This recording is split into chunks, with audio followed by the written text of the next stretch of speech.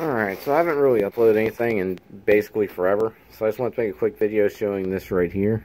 I recently ran into a interesting problem where I had a 3.7 volt battery, but I needed to drive some 5 volt logic.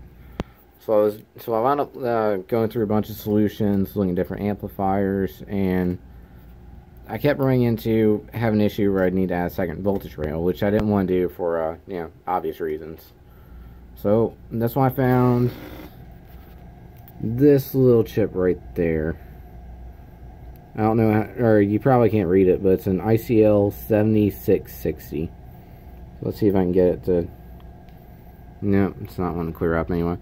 Anyway, what's cool about this chip is, as you can see right here on my power supply, I'm putting 3.7 volts on the input side, but when I look over here at the end of the circuit, I'm getting about 7 volts on the output from the multimeter. So I'm putting in 3 volts, I'm getting out 6. This is from a this is a voltage doubler configuration. You can also do a voltage tripler, quadrupler, etc.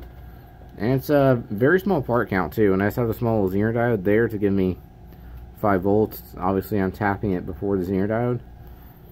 And yeah, that's it.